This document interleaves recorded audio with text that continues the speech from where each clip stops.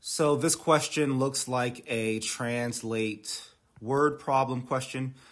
Typically, any question that is longer than 4 lines, we're going to call a translate word problem question. And all that means is that I want to translate any quantitative information. I want to write that quantitative information down along with any relevant information that goes with it before reading the entire question, right? So I want to do that while I'm reading. So the question says, when the temperature of water is 25 degrees Celsius, sound travels through the water at a constant speed of about 1,500 meters per second. So I'm going to write that down. 25 degrees Celsius gives me 1,500 meters per second.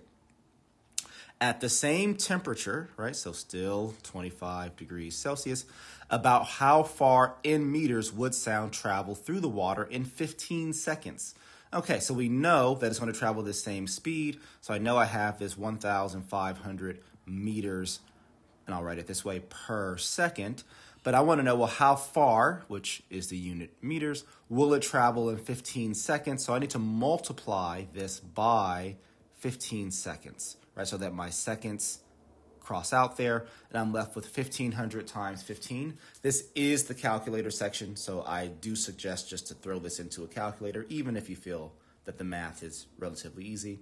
So 1,500 times 15, I get 22,500, and of course this would be meters. The question doesn't care about the unit, so therefore our answer here is choice B.